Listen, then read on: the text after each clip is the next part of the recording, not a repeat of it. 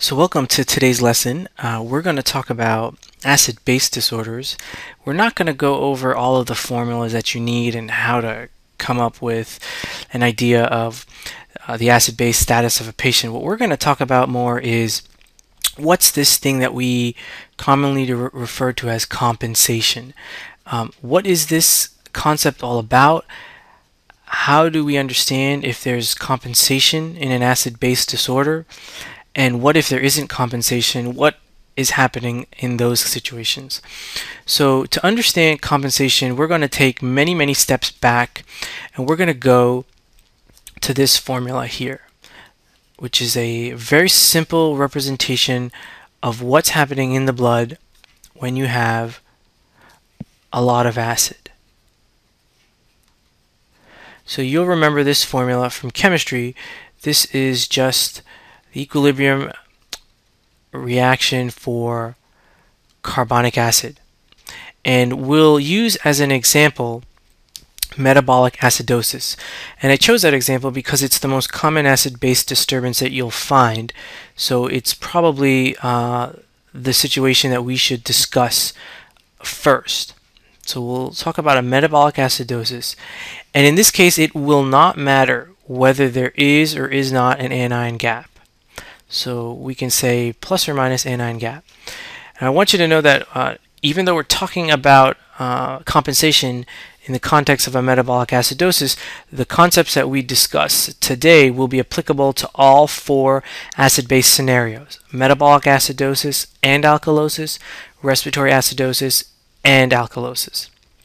So let's begin by erasing the things that we don't need, and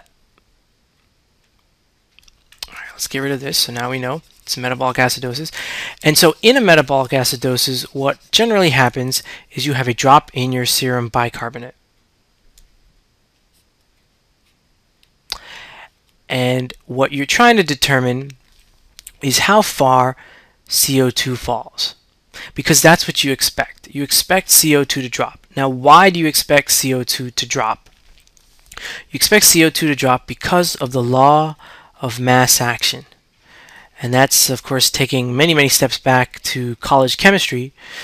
But the law of mass action simply says that in an equilibrium reaction such as this one, if one of the species drops, you're going to move the reaction in a direction to replenish the deficit. In this case, we started with a drop in bicarbonate, and what will happen, according to the law of mass action, is that this entire reaction will predominantly move towards this direction to replenish bicarbonate. In the process of replenishing what you've just lost as a result of having an acid disorder, you're going to drop some species. And the main species that you're going to drop, and the one that you really want to know most about, is CO2. Of course, you'll drop water as well, but because there's so much water in the body, the total body water is about 50 or 60%, this drop is going to be negligible. This drop won't be. So the law of mass action says that as soon as you develop a metabolic acidosis, in this example, you're going to have an immediate drop in CO2. You have to have an immediate drop in CO2. It does not matter what your lungs do or don't do, you must have a fall in CO2. So when you look at acid-base disorders, you can draw a spectrum. And that spectrum is going to have different colors. So let's get some more screen space here. Let's put our reaction back up.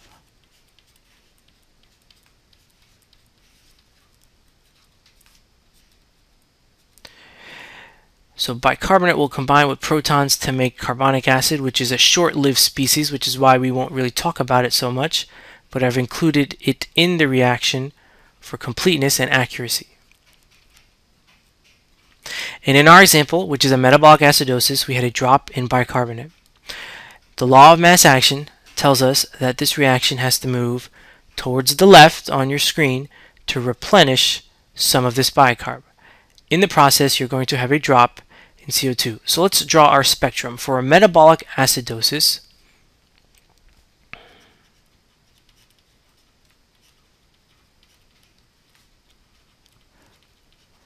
this is the color-coded spectrum that we could draw.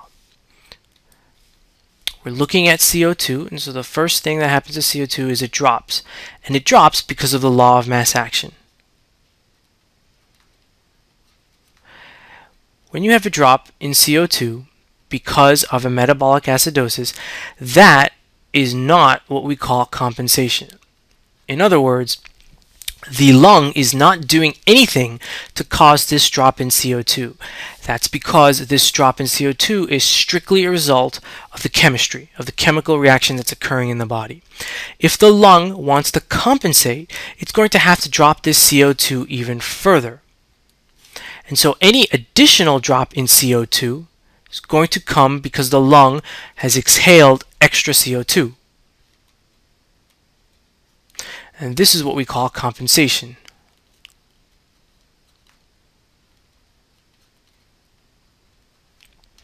Now the lung itself could be damaged, or there could be an additional acid-base disturbance. And how would you determine that? Well, the lung will drop CO2 to a certain amount. That's here in the green color. If the CO2 drops even further than that, then you know that something is happening that isn't in control of the lung per se, but that there's some other disease entity that's affecting the lung. And that's called overcompensation, or what we commonly refer to as a second acid-base disturbance.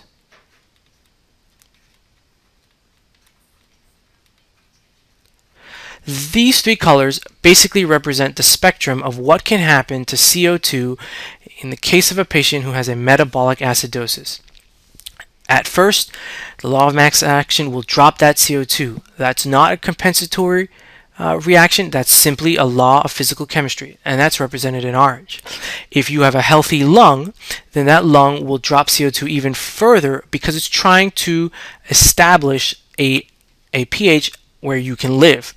That's represented in the green. It's what we call compensation. But there are some times or some instances where you not only have a primary metabolic acidosis, but you have a primary problem in your lung, causing you to drop CO2 even further than it should. And that's what we call a second acid-base disturbance. So why do we need to know these? Well, it's a good conceptual spectrum for you to understand what happens in this case to CO2. Now we have formulas. We have actually one formula in particular which will tell us whether we have achieved compensation. And that formula is Winter's formula, so I'll write it out here.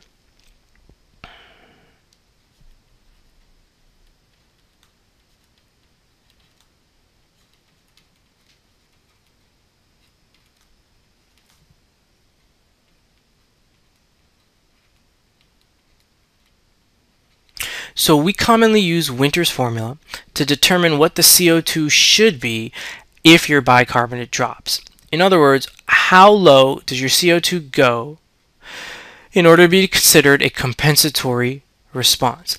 And you notice that we have what's here a plus and minus 2, which means we're going to get two values, a value up here and a value here for CO2.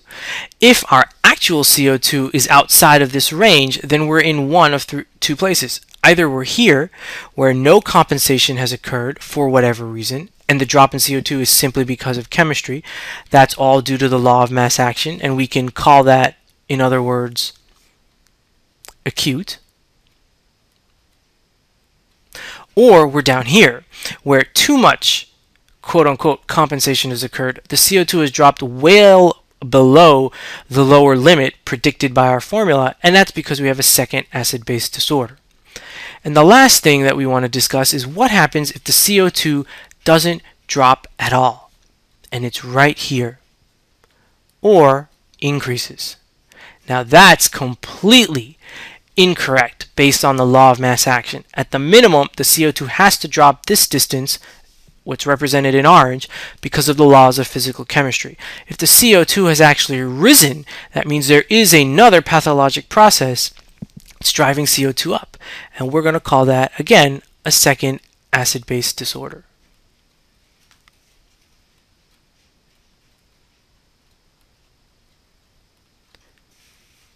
So you can see by just knowing one formula, you'll know exactly where you are on this spectrum. Are you in the range of compensation? If you're outside, are you here in what we call an acute area where nothing has changed because your lungs haven't done anything? Or are you down here where too much has changed because you have a second disorder? Or are you up here in the yellow where not only have you not changed your CO2 at all, but you've actually increased it because, again, you have a second disorder?